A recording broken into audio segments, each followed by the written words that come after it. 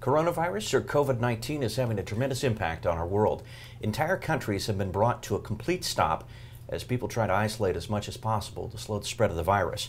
We know schools, bars, and restaurants have been closed in Illinois and other states in an effort to try to slow the spread. And we know that people are confused and a lot of people are scared. Information is critical at this time. Correct information is vital. That's why we're hosting this special At the Forefront Live with two of our infectious disease experts, Dr. Emily Landon and Dr. Allison Bartlett. They'll answer your questions live on the air right now.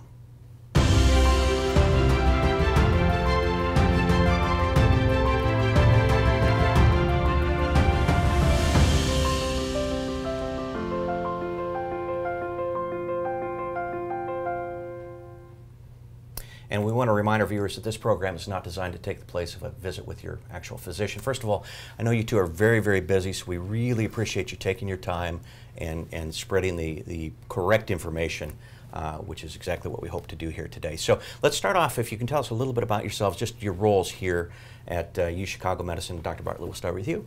Sure. I'm Dr. Allison Bartlett. I'm a pediatric infectious diseases specialist, and I work with Dr. Landon here in our infection prevention and control program. I'm the associate hospital epidemiologist. So I take care of pediatric patients when I see them, but when we're working with a pandemic, everyone's working to help keep everybody safe. Dr. Landon? I'm Emily Landon. I'm an adult infectious diseases specialist here at the University of Chicago and the executive medical director of the infection prevention program and the hospital epidemiologist. That's a mouthful, but basically I help make sure that at the hospital we prevent infections in all of our patients. And when it is a pandemic, as Dr. Bartlett points out, it is all hands on deck. So we've already received a lot of questions over the internet and through other channels. We'll just get right to these as quickly as possible. Want to remind our viewers we'll try to take your questions live on the air too as well, and try to get to as many as possible over the next half hour. First one is just, how dangerous is this? Well, I think for most people, you're not going to get, many people who get sick will not get very sick at all. About 80% of people will not need much more than a number of days at home resting with a lot of coughing and a lot of, I don't know, chicken soup or tea.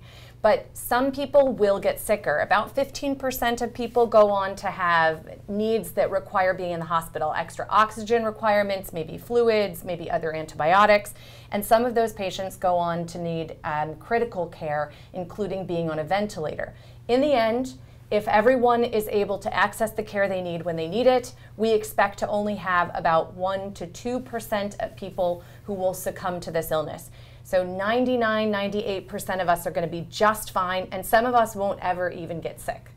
So the real concern here is not so much about each of our own personal safety, but the most vulnerable among us need to be protected so that they don't use up all of our resources at one time. And Dr. Bartlett, from a pediatric or children's standpoint, how dangerous is this? I think people are worried about their kids, obviously. Absolutely appropriate to be concerned about your kids. We're both mothers, and so we also are concerned about our kids. The good news is that children seem to be incredibly spared from becoming very sick with COVID-19. I can't explain it. No one has come up with a good solution, because usually when we think about infections like the flu, our very youngest and very oldest tend to be the most vulnerable. So it's really reassuring to know that your children are going to be safe. Even if they get sick, they'll have a little cold. But again, as Dr. Landon mentioned, the concern is grandma and grandpa or other people that they come in contact with who could become much more sick if they become infected. So we're seeing restaurants shut down in Illinois, bars, you know, trying to keep people apart from other people, at least in big crowds. Talk to us about social distancing. First of all, what is it and why is it so important? So in this pandemic, we don't have a vaccine and we don't have antiviral medications. Those are two important things that we use to help slow the spread of infections like influenza every single year. Without them, the only way that we can keep the number of infected people out and about low is by asking everyone to stay home. That way, people won't be having as many contacts with other people, and the virus, hopefully, when each person gets sick, they won't be able to infect as many other people.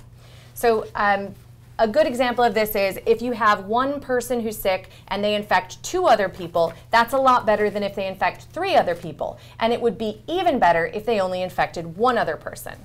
If we let everyone go around and do whatever they want and hang out with everybody, then they'll make 3 different people sick, every single person, and we'll have what you see right now in the graphic as the big red peak. Unfortunately, that peak means that many patients will need to be cared for that we may not be able to manage in our hospitals. Our hospitals are not set up to have 20 or 15% of our population sick at one time and needing their care. And so we need to do what everyone is calling flattening the curve. And the way we can do that without vaccines and without medications is to keep our distance from one another. So this is not about being personally afraid of your own bad outcome. This is about protecting the people who need to use our healthcare system when they do get sick by spreading it out as much as possible. And this may be the most important thing, I think, that we can get out all day, this social distancing. And people don't understand this, but to your point, hospitals don't have a bunch of empty beds. We just don't operate that way. And so if we're overwhelmed all at once, that makes your job next to impossible, and it also means that people who really need the help don't get it. Yeah, and we want to avoid that. I cannot stress this enough. We do not have the capacity to manage that big red peak.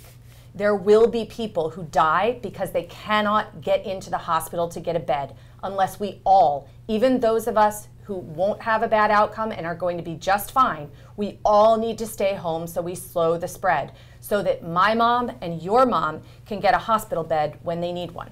So we're already getting questions on the internet. What precautions should I take other than social distancing? So as part of your social distancing, you do need to make sure that you are keeping those with whom you're not social distanced, so your family and friends, safe. So again, the same things that we say every flu season: washing your hands, covering your mouth when you cough. I think there's more that we can be doing to be proactive about cleaning, so wiping doorknobs and other surfaces that we touch frequently. If you are going into work and social distancing at work, same thing, keep common surfaces and your desk cleaned off. We actually did wipe down all of these surfaces just this morning. We really did. And with the hand washing, some good tips. We just showed a little video. That wasn't long enough, quite frankly. You need to wash your hands longer than what we just showed. So yeah, the CDC is recommending 15 to 20 seconds. That's what they've always been recommending. You just haven't been doing it. So that's twice through Happy Birthday, as my son will tell you, or twice through Row, Row, Row Your Boat. And you don't have to sing it out loud if you're not socially distanced enough for people not to hear you. You can do it in your head. Steve has a question online. If a woman is pregnant and gets coronavirus, will this have an effect on her fetus? So there's a lot of unanswered questions about coronavirus, and there's very limited information at the moment. So what we do know is that the women that we know of who became infected when they were pregnant went on to deliver healthy babies, and there was no apparent increased risk of women who are pregnant, which again is different than what we usually see in the flu. We don't have any information about women who may have been infected very early in pregnancy because this has been such a rapidly moving process that they are still pregnant. So there will probably be more information to come, but again, all evidence suggests that there's no increased risk to women who are pregnant. Here's a question online from Emily, and this goes to one I was just going to ask anyway. For those of us that struggle with allergies, sinus problems in general, how can we best identify the differences between our seasonal symptoms and those of the virus? What are the symptoms in the typical course of how does this run through a person? I getcha. I have seasonal allergies too. First of all, stuffy nose and a runny nose are actually not very common with the new coronavirus. And so if you're mostly having those kinds of symptoms, just a stuffy nose and just a runny nose, then you probably have something else. But that may not be sensitive enough if you are having contact with people who are at higher risk for bad outcomes, or if you yourself are immunocompromised. I would strongly recommend talking to your own physician about how you can best control your allergy symptoms through this difficult spring season. It may be worthwhile to take a daily antihistamine so that your allergy symptoms are kept at bay, and then you can sort of tell the difference between a little bit of allergy and a bad infection with the COVID-19. This kind of goes along. We've got a question from a patient, actually. Whenever I feel a cold coming on, I take elderberry, zinc, vitamin C lozenges. They seem to help. Would that make a difference in this? I'm guessing I know the answer on this one, but I'll let you guys answer that. We have no idea. Okay.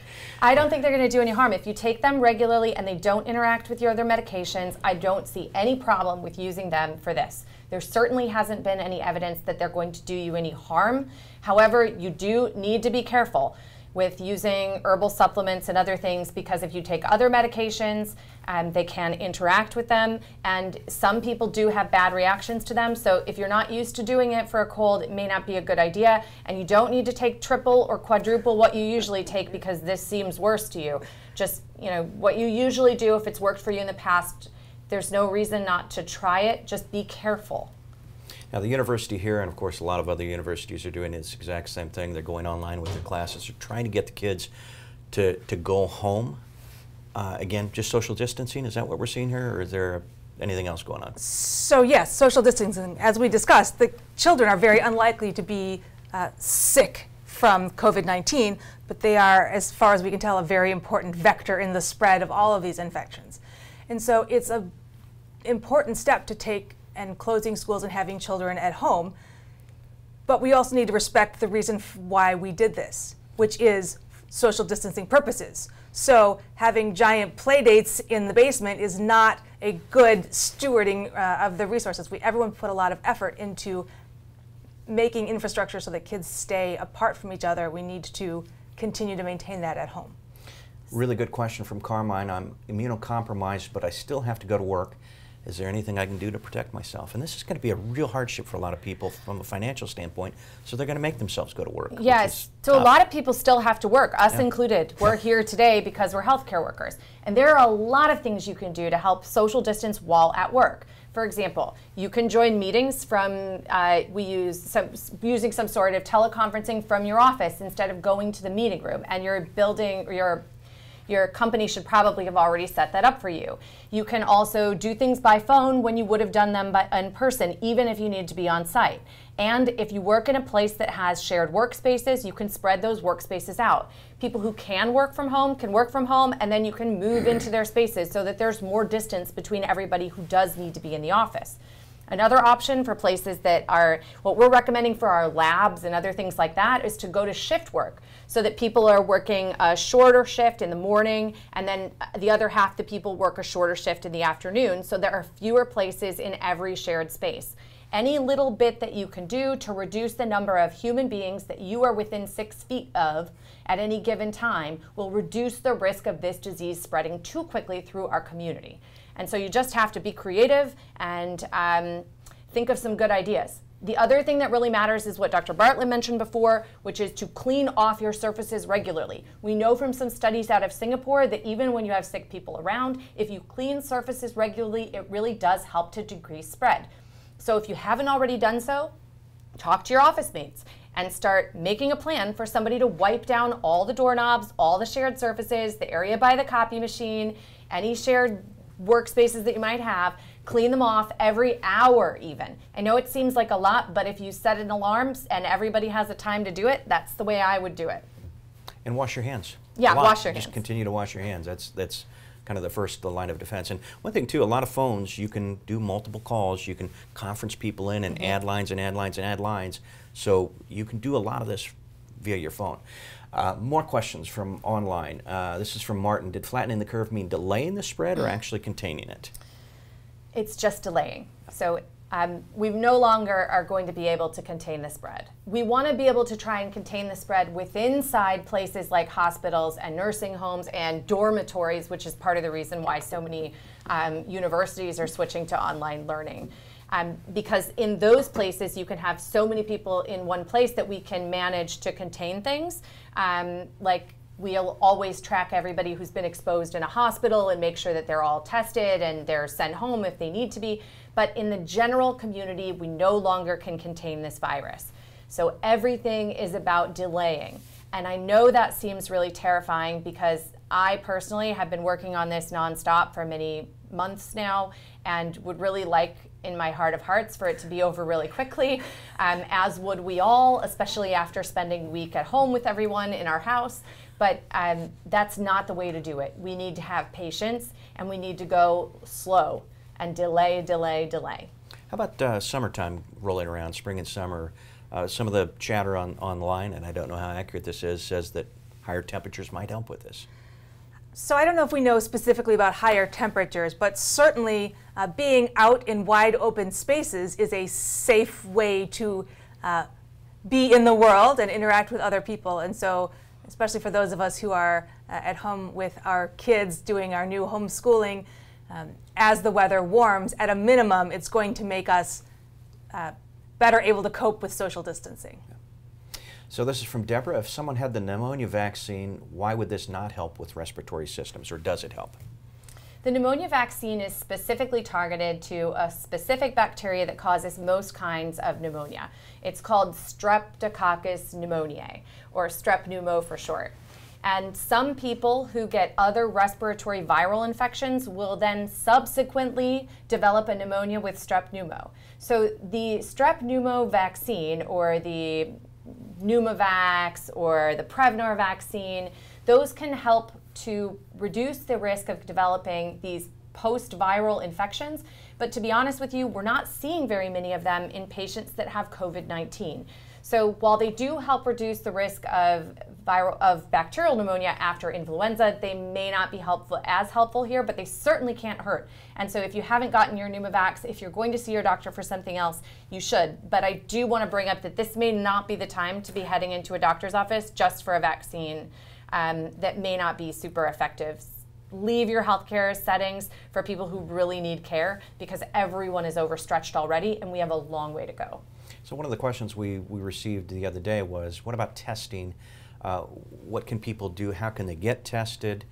How does it work? So there's been a lot of information in the news about testing and availability and whether the testing even works. And this is an ever-changing game as state health departments come online and private labs come online. But really, to sum it up, testing is a precious resource. I would love to be able to test everybody with a perfect test that clears you from having COVID and not having to worry about it for the next 4 months. But that's not the reality that we're living in.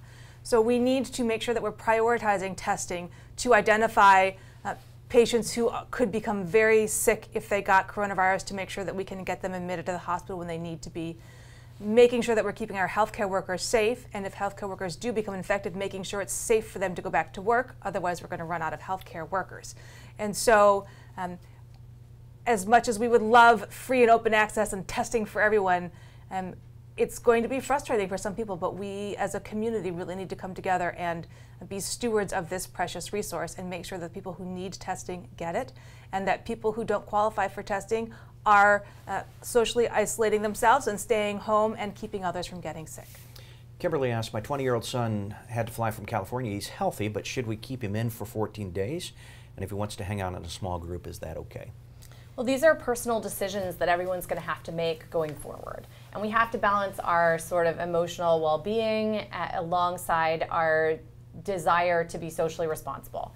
Anyone who's traveled anywhere right now probably needs to take some time to be away from other people. And that means limiting our exposure no matter what. Even if we haven't been out traveling, we need to be limiting our exposure. So the question about spending time with other friends is going to be one that we have to make a personal decision about. It's probably okay to spend time with 1 or 2 other people, but you want to limit it. If you can move these things online, I know some of my friends are having online sort of like FaceTime wine parties, get-togethers. I've been working too much to join them, but maybe one of these days I'll be able to sit down and relax a little bit with them. But that's the sort of thing that I would recommend. I can't imagine doing this without the online resources that we have nowadays, so I think we should take advantage of everything that we have. I don't know that it makes sense to be, say, definitely not, because if people are getting really, really stir crazy, then what they need is maybe just a couple of hours with some friends, but you want to limit it. We're recommending that groups no larger than 6 get together in the hospital. So if you're more than 6, you need to do it remotely or separate, like be separated. So maybe that would be something to do at home. I would say even less at home. I think 6 is probably too many. Michelle says, can you talk about the shedding of the virus from seemingly normal people or healthy people? I would imagine is what she's going for there. Yes, or potentially asymptomatic, the other word that you're going for. So we don't really have a great sense of how many people are walking around potentially infected with COVID-19 without having symptoms, because we aren't testing those people. And I think this is becoming more evident and is influencing some of the mortality information that we're getting. We really don't know how many people are getting sick or rather, we know how many people are getting sick. We don't how many are having no symptoms. So again, that's another important part in why we're recommending that people stay away from other individuals, because we don't know who might be potentially contagious. Can you have COVID-19 without a fever? Yes. Absolutely. Okay. Ashley says, someone in my house is sick, but I'm not sure if it's the flu or coronavirus. Is it okay for me to still go to work if I don't have any symptoms and feel okay? So that kind of depends on what kind of work you do. And it depends on what kind of risk that person has. So we're trying to make every effort to test healthcare workers and their families so that we know whether or not they can be safe to come to work. It is probably our most precious resource now are our frontline healthcare providers and the beds and the equipment that we use in the hospital.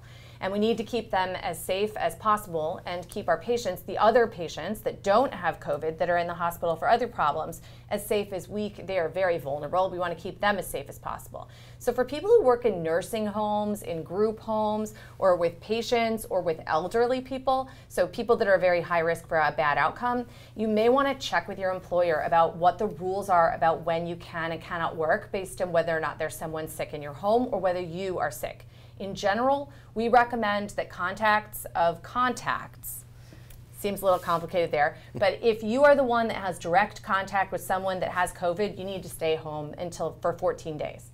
If you are the direct contact of someone that you don't know whether or not they have COVID, it's a little harder to make that decision. If you are the direct contact of someone who may have COVID because they have reason to believe that they have COVID, even if they weren't tested, then you should probably follow the guidelines for someone who had contact with a known COVID positive. If you are the contact of a contact, so you had contact with someone who had contact with someone who had COVID, you don't need to change your behavior right now. If the person you had contact with becomes sick though, then they have a good reason that they might have COVID, and you should now consider yourself to have been exposed to someone that had COVID, even if that person didn't get tested. I know, this is like, I've just said something that sounds like a Dr. Seuss book, but it really isn't. And so it's a little bit challenging. Maybe Dr. Bartlett wants to take another stab at this, but contacts of contacts, don't change your behavior unless the person that you had contact with gets sick. I can't say it really any better because it is something that we are getting questions about nonstop. Someone in my apartment building might have tested positive. I don't have any symptoms. Do I need to do anything differently?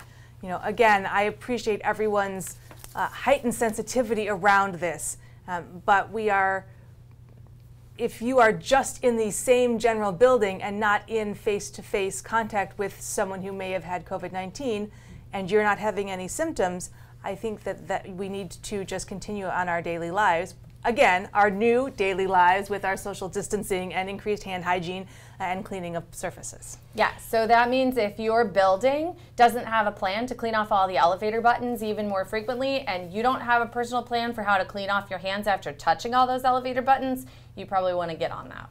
So Janet asks, should dental work be delayed? Anything that's non-essential medical care is probably going to end up delayed. If something is essential, we want you to be able to get the care that you need here or anywhere that you need to get your care. But if something is non-essential, then you probably need to delay it for now. I don't know about your particular problem, obviously, and so it's hard for me to answer that question. But you can always reach out to your many doctors' offices, and us included, are starting to have these telehealth sort of pre-screening so that you can talk to someone about your medical problem and figure out whether or not it is or isn't essential before you make an appointment and come all the way to the medical center. So ASR asks, how long can the virus be active on surfaces like clothing? We don't know. There's a lot of papers coming out about this, and it's different in every single one. And soft surfaces are definitely different than hard surfaces. I would say when you wear your clothes, you should wash them. It's not the time for those dry clean only things that you try and push through a number of wears outside.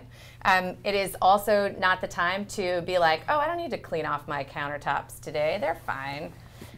It's probably a good idea to be keeping your surfaces clean and to be changing your clothes regularly and cleaning them in the washing machine. Olivia and Rossetti also have a question that I'm going to put together. Someone must take the CTA during this time. What are the best practices can they follow, and should people wear a face mask? So I will start with the second half first about face masks. it really feels like it should be protective to have something physically blocking your face. Unfortunately, for otherwise healthy people, it doesn't work as well as we'd like to think it does. Air and germs can get around the sides of the mask. The other important piece to know is masks are very important in preventing the spread of people who are symptomatic and keeping our healthcare workers safe. We have a shortage nationwide of masks, both the regular kind and the N95, or the special masks that we're wearing for some situations when we're caring for COVID patients. And we need to do our best, both out in the community and even in the hospital, to ensure that we are being good stewards of that resource and having the masks available when we need them. So now, as far as traveling on public transportation or in other group settings, absolutely that is a risk, because you're in a confined location with other people who may be sick. I know that there's a lot of work going on with the public transportation authorities to increase the frequency with which they're cleaning buses and trains, but we can only do so much cleaning of buses and trains, so hand hygiene and not touching your face until after you've washed your hands are going to be important parts of how you can prevent spread. And I just want to add in that this is another reason why social distancing is so important. Some people have to take the bus and the train in order to get to work as a healthcare provider. And those of you who don't need to take a bus and a train to get to work and don't need to use public transportation shouldn't use it, so that the people that need it in order to get to their essential jobs can take it and spread out so that they don't have as much risk. That's why, even though I might not be at high risk and you might not be at high risk, our behavior can really affect what happens to everybody else in society.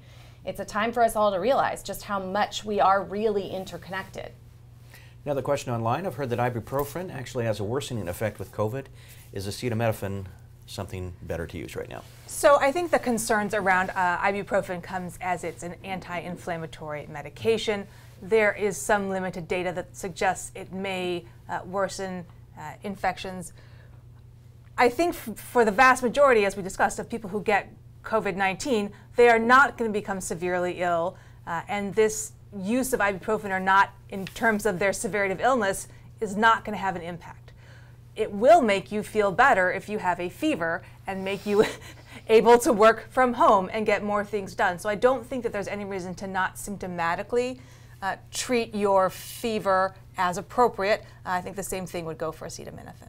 Another question from our patient panel. This is an interesting one. Can an infected person preparing food for others infect others? Absolutely. Please don't do that. Easy answer.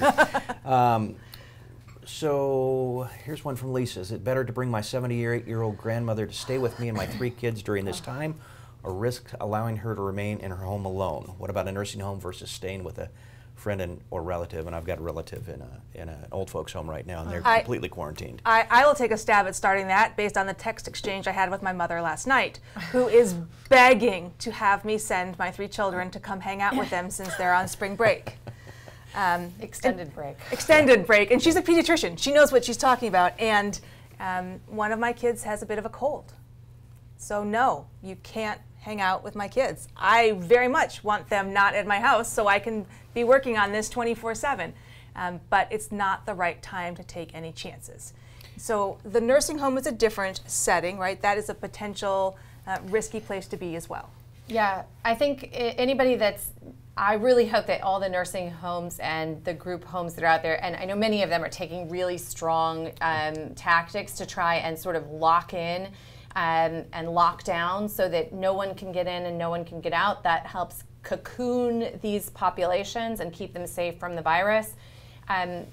But if a single sick healthcare worker gets in, it can be really dangerous for everybody involved. I think everybody needs to make a personal decision about what's the best thing to do in your circumstance. And that's going to come out as a different equation for every single one of us. And so the best advice I can give is to, if you have an elderly family member, talk to their doctor, talk to your family, figure out what you're going to do. Certainly, if you have grandma and grandpa come and stay at your house, or aunt, whoever, or uncle, whoever, come and stay at your house, you're going to have to take even more strict precautions. That means the kids really can't play with other kids. It really means everybody has to stay inside, except maybe for going for walks and playing outside, not with other children. And so you have to make a decision about whether or not that's going to be best for your family. It's hard. It's really hard to say, and everybody's going to have a different answer. Now, we've hit our time limit, and I know you two are very, very busy, so we've got to let you go. I apologize. We couldn't get to everybody's questions. Do you want to leave us with a final thought, each one of you, with something that probably is the most important information you think you would like to get out? This is going to be hard, and it's different than any way we've ever lived before. And I personally can't believe that we're in the middle of this. But we have to do it. And it may take longer than we want it to take, and it may be different than we want it to be. And no matter how much you think that you're going to be fine, so why do you have to do all this? It's just like the flu. If you keep having that behavior and that thought process, there are a lot of older people and people that are immunocompromised that will die. And we really don't want to have that. So it's important that everyone take a minute to start thinking more about everyone else around them and not just about themselves. I know that a lot of you are out there staying at home already. You're prepared in case somebody needs to be quarantined. You're washing your hands. You're cleaning your surfaces. Keep spreading the word electronically, and do your best. This will end, and we will get through this, and almost all of us are going to be just fine. So just be patient, and we'll get through it together.